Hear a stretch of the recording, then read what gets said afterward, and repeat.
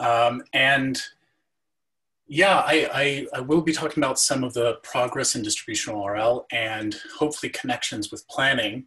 Although in hindsight, I feel like you might view this more as planning adjacent, but hopefully we'll be able to make some interesting connections nonetheless. A lot of the work I'll be talking about actually isn't mine, but I'll be bringing, as you said, my perspective on it. For the work that I was involved in, though, the credit really more belongs to some subset of the people on this screen.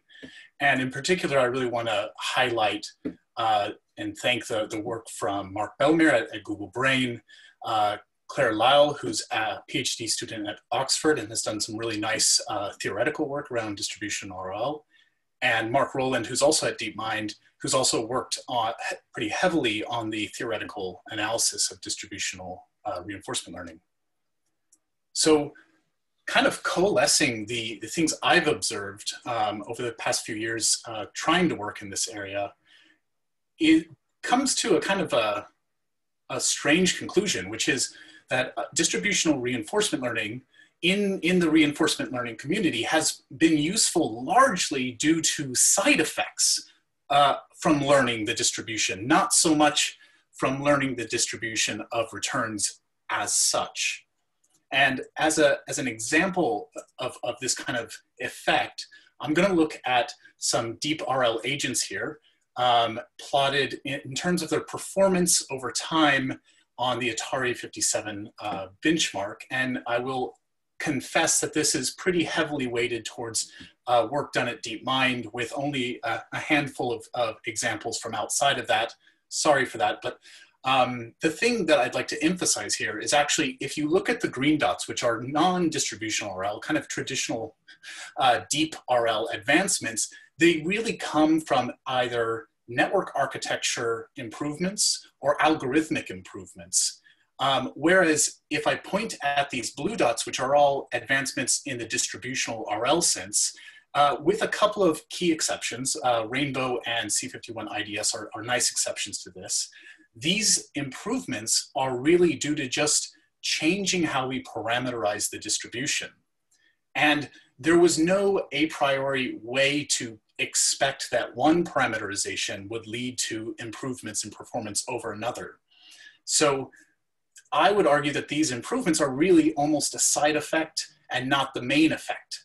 And because of that, it's worth asking whether or not distributional RL actually has any real use or relevance to the planning community. And I'm hoping that by the end of this talk, we'll agree that there is at least the potential for some useful collaboration or information sharing here.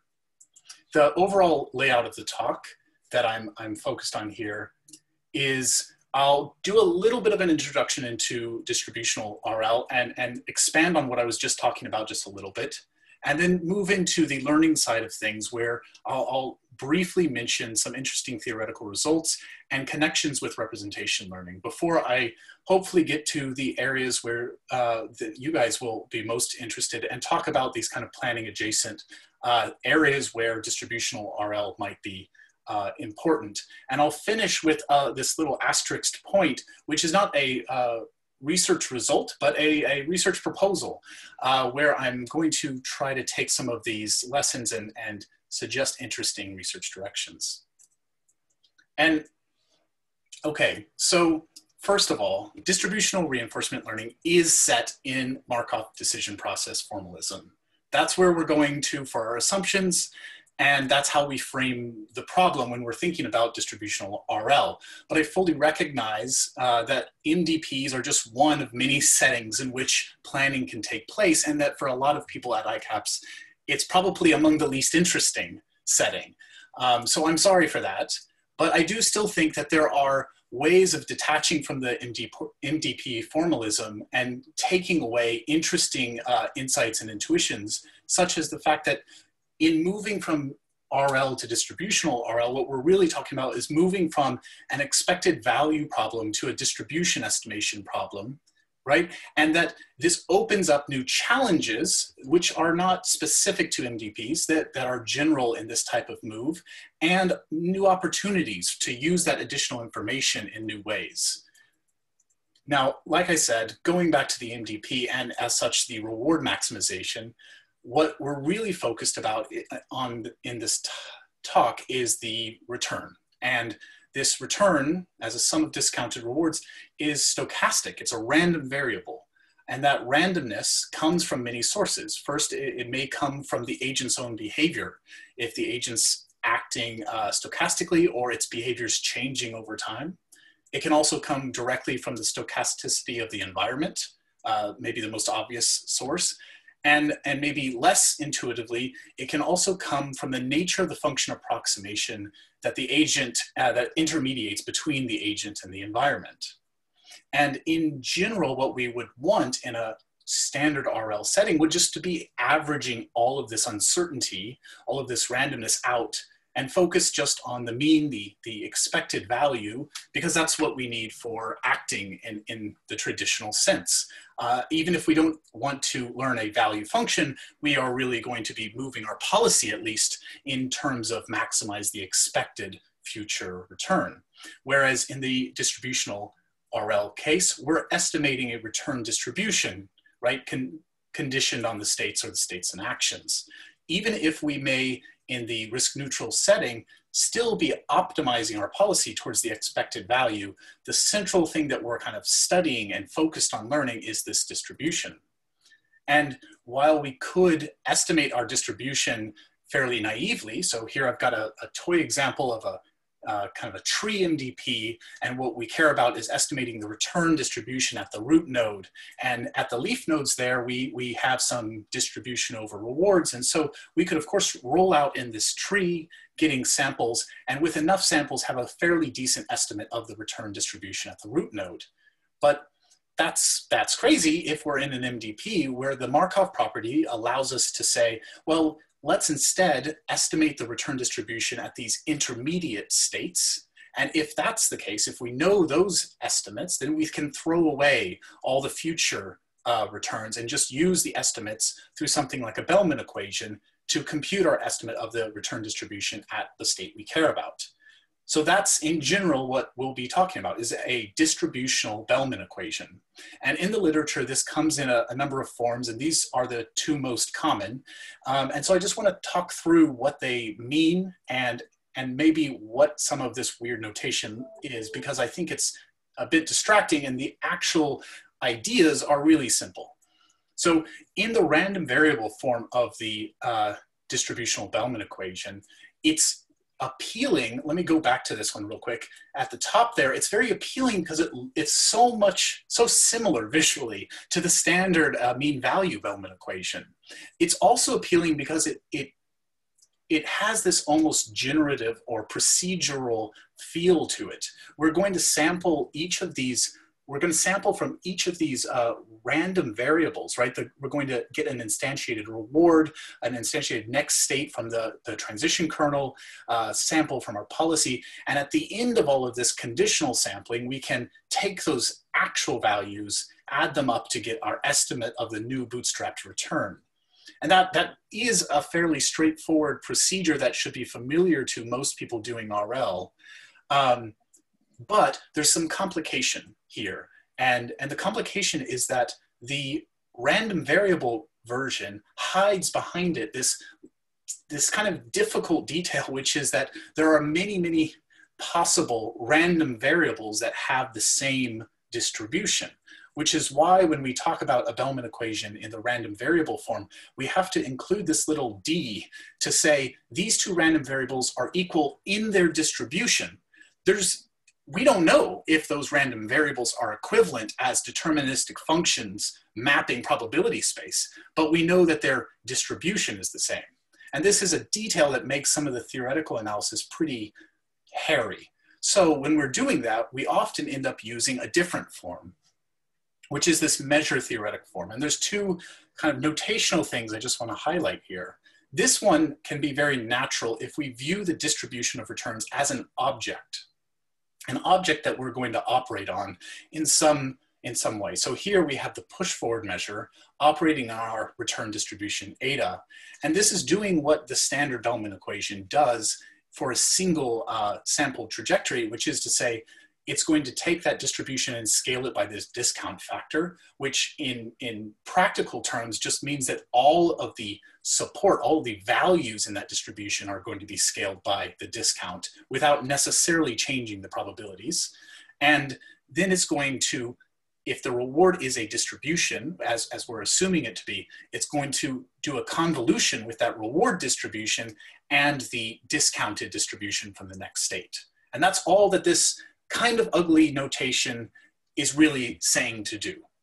And then the second one is this thing that looks like I'm saying compute an average, but really what I'm trying to say to do is compute a mixture distribution. I don't want you to collapse the distribution down to a single scalar just yet.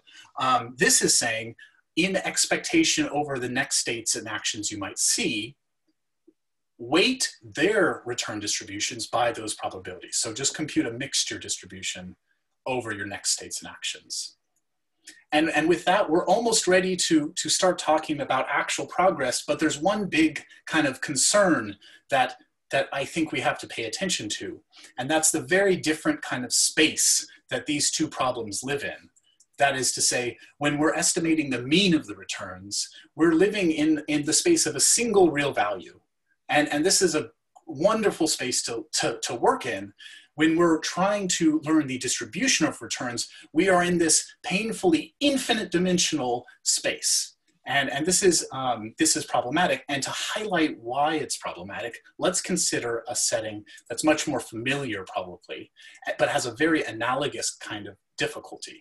And that is the state space. So consider a fairly small, discrete state space, like in the case of this 4 rooms domain on the left. Here, we don't need to worry too much about approximation in these states, right? We can use a tabular representation and compute things fairly exactly. Whereas if we find ourselves in a continuous or infinite state space, like in mountain car, or even if the state space is just so large that we can't possibly hope to represent it compactly, then we need to do some sort of function approximation that's going to have the effect of aliasing states together. Whereas in the nicer case of the small tabular world, there's no aliasing required. And that's very much similar to what we're going to face when we move from the mean value RL to a distributional RL setting. We are going to need to choose some parameterization of the distribution, much like we would otherwise have to choose some parameterization of the state space, which is to say a function approximator. So with that in mind, we might look at some of these parameterizations that have kind of been the hallmarks of the progress in distributional RL so far. And there's quite a few, and I've kind of broken them up into a few categories that I'll try to go through rather quickly. The details obviously are in the papers that I'll mention, and I just want to give you the high level intuitions of things as we go, because to really get into the details would take, you know, a talk per method probably. But first, let's think about learning the moments. This is really straightforward and probably the most studied type of setting where we're just, instead of just learning the mean, let's learn the mean and the variance, or the mean and the variance and the skew, and we can keep on adding moments if we really feel the need to. And this particular update for the two comes from this Morimura paper in 2012, where they do a natural gradient update of these distribution parameters. But maybe we're not satisfied with the expressibility of just a unimodal distribution. So we can maybe expand that. And in this setting, we would say we have chosen a categorical representation of the distribution, which means that we fix the support of the distribution. It is a fixed finite support in the real line, and we're going to learn or estimate the probabilities that we assign to each of those points in the real line. So our distribution here is a mixture of Diracs, where the location of those Diracs is fixed, but the probabilities or the weightings is the thing that we're going to learn. And this is the approach that we, Mark Bellamere and I and Remy Munoz did in our ICML paper in 2017. It's also what is behind Rainbow and the D4PG agent. It's a very simple, straightforward way, and it's very appealing if you're willing to pay the cost of defining the support ahead of time. But if you're not, we could flip this problem around and define a different way of parameterizing the distribution.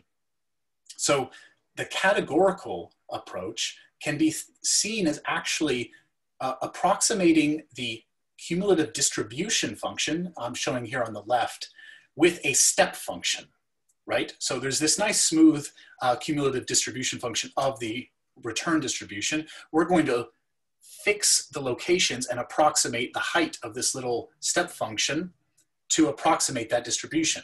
And that's what gives us categorical distributional RL. But we could, of course, do the reverse. Instead of doing this step function approximation for the CDF, we could do it for the inverse CDF, which is also called the quantile function. And that's what I'm expressing here on the right. As the name would suggest, quantile functions can be estimated at a certain point using a method called quantile regression. So here, instead of a fixed support in the real line, our fixed support becomes in the probability threshold space, while our estimation is in where to put those Diracs. So quantile regression, really cool technique that we should all be more familiar with, but it's essentially an absolute value loss that gets weighted asymmetrically. So you essentially are tilting it in one direction or another. The overweighted side of this versus the underweighted will determine where in the quantile function this estimator is converging to. And there's a lot of work in economics on this particular regressor. So let's then move to another thing. And what's interesting about this one is that I just described to you a parameterization where our probability is fixed and our support is being learned. And we learn that support with quantile regression. Here is a very recent paper doing what they call MMD distributional RL, and they use the exact same parameterization, right? Uniform weights, learning the points, but they're no longer quantiles. We'll call them particles just to have a general catch-all for this. But despite having the same parameterization, you see you can actually minimize different probability metrics and get very different types of estimators. So this is a different way of approximating the distribution, even if the kind of low-level way in which it's parameterized is the same. It's a different loss. And because of that, we get different interpretations of what's being learned. And then the final one I wanted to just mention very briefly is this very big class of implicit generative models. So the most famous kind of group in this would be things like you train an adversarial generative network, right? So there has been work on doing this for distributional reinforcement learning, things like Bellman-GAN. However, another one which retains some of the semantics would be our method implicit quantile networks, which attempts to learn the full quantile function by making the neural network dependent not only on the state, but as well taking as input this tau value, which defines the point in the quantile function it wants to evaluate. And with this, or with any kind of implicit generative model, you can then just sample from the model fairly arbitrarily. The downside is you can't query the probability of any one event. So I didn't want to go into too much of those details because what I wanted to get to is later in the talk. And so I want you to be able to take away some interesting things about parameterization of distributions for distributional RL. So in the first case of a fixed support and learning the probabilities, here are the things that you should keep in mind. It's very unclear how to choose the support locations in a domain agnostic way because returns vary so dramatically between different problems. But there's also an advantage here that if you want to, it allows you a lot more control over the range of values that it can learn. Another kind of downside is that it tends to overestimate variance, which I can talk about maybe offline, but it's based on the fact that you're estimating probability at this finite set of points, and eventually that probability must be split. In the other side of things, in the case where the support is being learned, but the probabilities are fixed, like in quantile regression or maximum mean discrepancy, quantile regression has many fewer hyperparameters. We don't need to set the support locations, and we don't need to choose a kernel. So that's fantastic, but there's a learning rate difficulty, which means that we almost always want to use something like an atom optimizer when training this type of thing, because of the fact that very extreme quantiles see very little signal for most of their time, because the probability, I mean, by definition, the probability of anything being above or below them when they're extremes is vanishingly small at times. On the MMD case, again, we have a bit more of a hyperparameter problem here where we need to choose the kernel. And then finally, kind of generally speaking, as a general trend, what we've seen is that as the parameterization becomes richer, able to capture a larger class of distributions, the performance of the RL agent seems to be improving. And this pattern has persisted over a few years now, and it's not clear why that should be true in any way. So that's a surprising thing, but has been fairly robust so far. So now I'm gonna drop into learning before we go to planning. And the point being is there's a lot of different ways that you could parameterize the distribution. And one of the natural ways you might try to choose amongst them is regarding the theory. The theory might tell us when something makes sense and is sane to do. And so the first question I might ask is this even going to converge? And that's an important question. So one way of doing that is to look at contraction, but unlike, or more seriously than in the standard mean value case for RL, contraction requires some additional information, which is to say, what do you mean? Like in what distance metric are you talking about contraction? This is sort of also true, obviously, in the RL case, but in the distributional case, we need to say, how do we compare two distributions? And so this is important because, as an example, in this paper I mentioned where we did categorical distributional RL, we proved that the distributional Bellman operator is a contraction in the Wasserstein metric, which is great, except for the algorithm that we actually proposed did not minimize the Wasserstein metric. So there's a bit of a problem. And it was only until about a year later when Mark Rowland was able to prove that the algorithm that we did propose minimizes the Kramer probability metric, and that this is in fact that the distributional Bellman operator is actually a contraction in the Kramer. So there's this lag between theory. And another nice example is this very recent paper on MMD DQN, where they showed some very nice empirical performance, and they proved that the distributional Bellman operator is a contraction in the MMD distance, but only for a select space of kernels, and this set of kernels is not necessarily the ones that they wanted to use. So it will remain for future theory, like another Rowland paper type of result to show that, oh, actually, no, we can expand this set of kernels. And so using theory to choose which parameterization we make is very backward looking. It takes time. The other bit of theory that you might want to think about is how much approximation error accrues over time.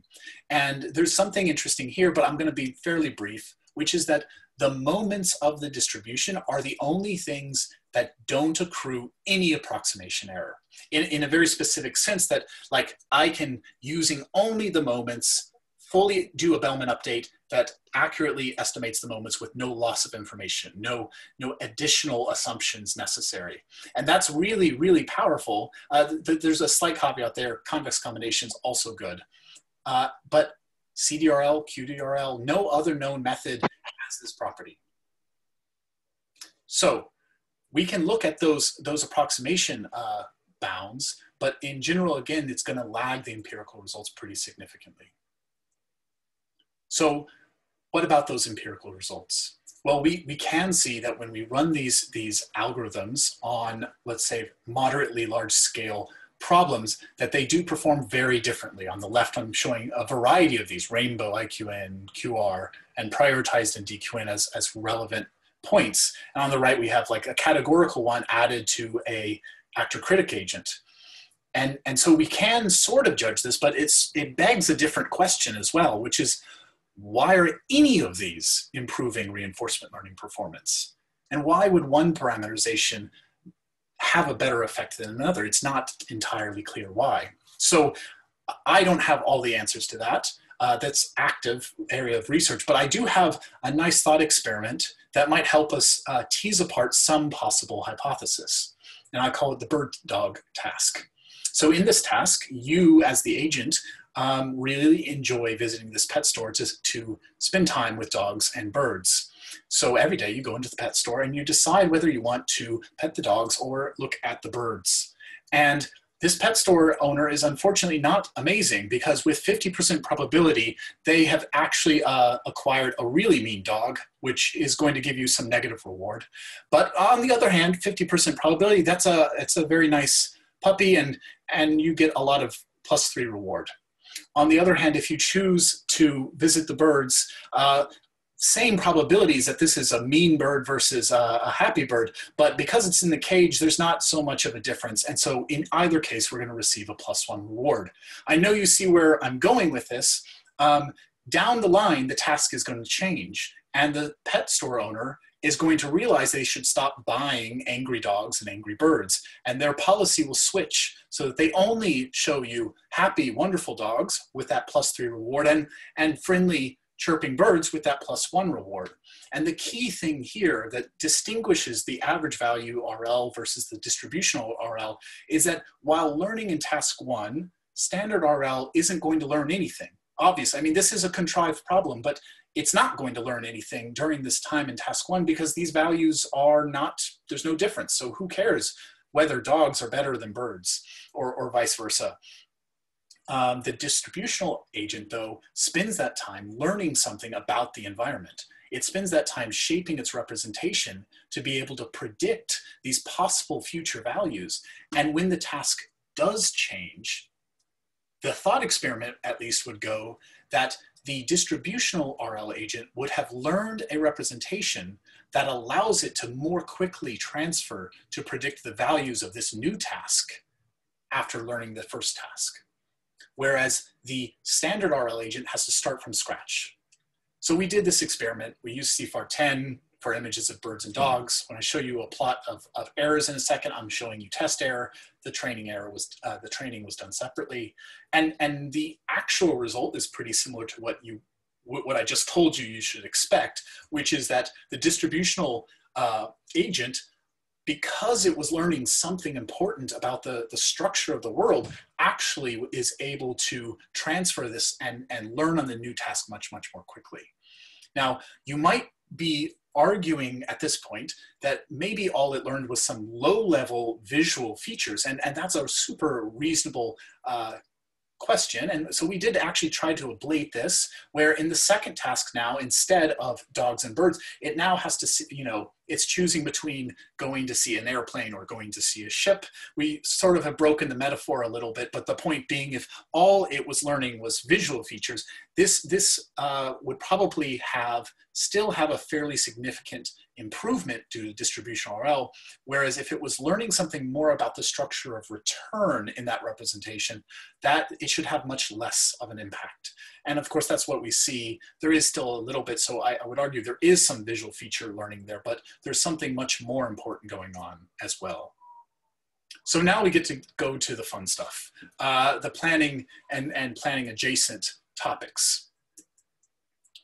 So I'll talk about 2 papers here that I think are really interesting and related. First one is Search on the Replay Buffer, which I imagine quite a few of you are familiar with, and an optimistic perspective on offline RL, which is nice because it also ties in with some of the discussion from yesterday about offline RL and potential relevance to planning. So Search on the Replay Buffer, very briefly and very abstractly, is populating a replay buffer that contains state action, next state information, but it's also learning a value function that's goal dependent. So if I go forward a slide real quick and you look at the pseudocode on the left, the value function they're learning is in fact a state goal value function. Actually, in the real details, I think it's an action value function and they're just maxing over actions on the pseudocode, but details there aren't super important. What is important is that they build a graph out of the replay buffer by connecting these states together based on their estimated distance, which is to say the negative value that they've learned in terms of how far apart they are. And then they simply do some fairly straightforward planning in order to have a nice solution to the goal that they've been asked to solve. Now, what's interesting from a distributional RL standpoint is their choice about how to actually learn this distance value function. They make a point of saying that they used this categorical distributional RL for two reasons. First, you get some sample efficiency improvements. That's cool, but I think it was a minor point for them, and it's certainly a minor point here. But what it allows you to do is have a much more robustness in this estimation problem. We know that the values won't drop below 0. We know that if we allow them to go unboundedly towards large values, that this can drag up our estimates of the lower values and make all of this very, very difficult to estimate accurately. There's a paper about estimating values at over many orders of magnitude that Heidel and Hessel did that was talking about this. And the reality of the situation is that representing this, even for the purposes of collapsing it back down to a mean in this categorical distributional way, is extremely effective at this type of problem. So what they do is they cap it between 0 and some maximum. 3 is just an example. In practice, they used a fairly large number. And anything over that number is just many. It's like infinite goes there. So first, a toy problem, 4 rooms. And here what we're showing in blue in the middle thing is we're showing the probability of success. The default one is just trying to directly act using that goal conditioned action value function, and that drops off fairly quickly. But the actual search on the replay buffer using that and the search and the planning actually performs quite well. They have some nice examples where following that default policy looks basically like it just goes in a straight line, whereas when you plan, you actually do achieve the goals along the way. And then they move to a richer planning environment where they're trying to move around, navigate around in this virtual apartment. And there's a lot of interesting results, comparison to related work, but because I'm talking about distributional RL, I'm going to focus on the thing most relevant to that question, which is their ablation, where they tried to replace the categorical distribution with just a standard value function and saw the performance drop down below random. And it makes sense. If the distances are very large, or nearly unreachable, this can really destroy your ability to estimate distances everywhere else, because a mean is the combination of all of these values. It's going to drag it all over the place. So that's one interesting result. The next one is this optimistic perspective. So this is just this simple offline RL setting where they train a DQN agent on an Atari game online, as you would normally do it. But while they're doing that, they feed all of the generated data, all of the transitions in the frames, all 200 million of them and their actions into this large data set. And after it's done, they train with some offline RL algorithm on this fixed data set.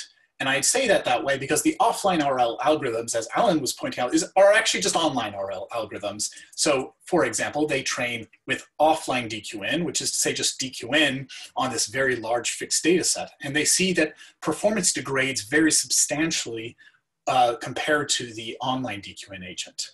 Now, the interesting thing for us maybe is when they train this with an offline QR DQN. Again, the data was generated with a DQN.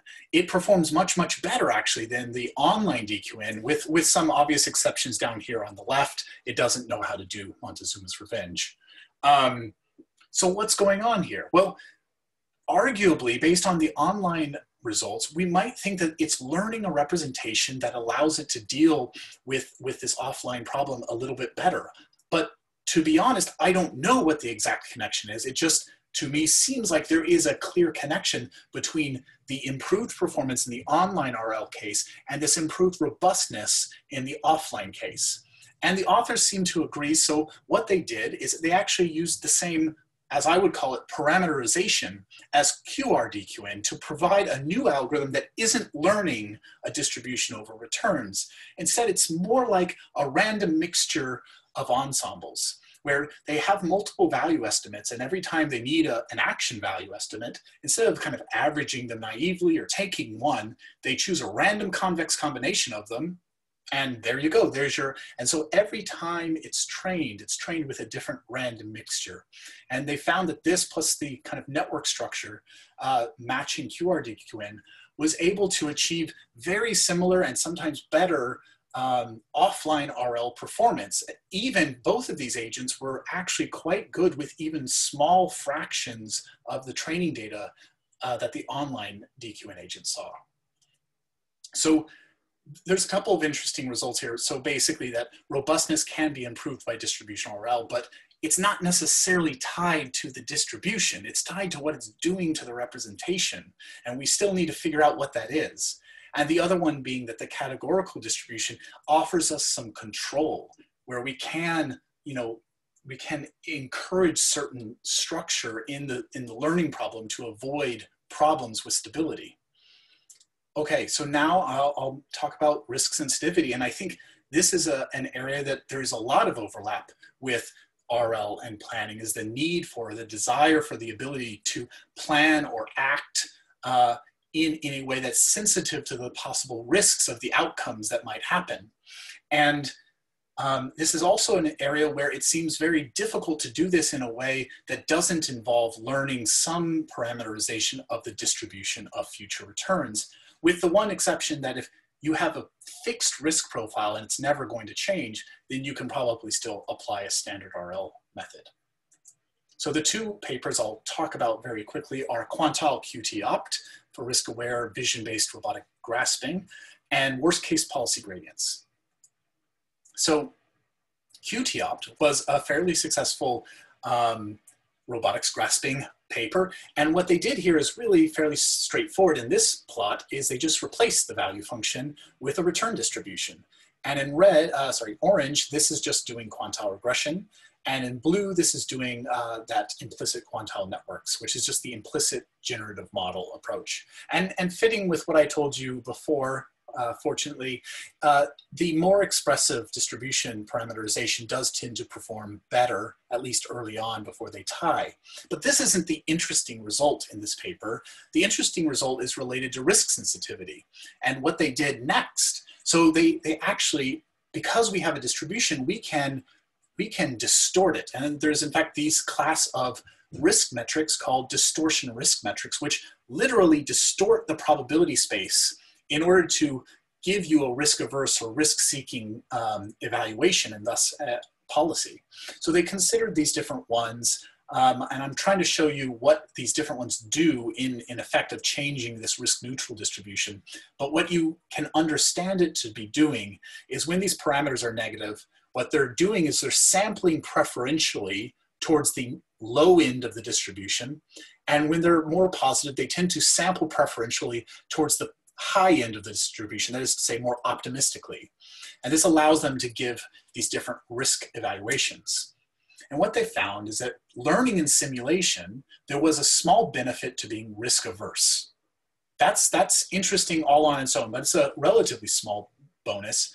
But when they transferred the learning from simulation to execute on a real robot, then there was a much more significant benefit to acting in a risk-averse way relative to a risk-neutral or especially a risk-seeking behavior, with a kind of amusing result that they found that the risk-neutral and risk-seeking behaviors broke their fingers with much higher frequency than the risk-averse counterparts, which is just to say that in this type of slightly out of training domain transfer setting, being risk-averse was helping their agent fairly significantly. So the next one is the worst case policy gradients. I'm going to go through this one a little fast because I'm running short on time.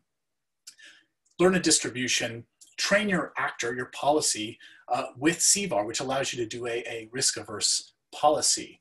This is interesting because in this driving simulation that they do, the other drivers on the road, you can't know how they're going to drive. They are very unknown and random to you, as you should know.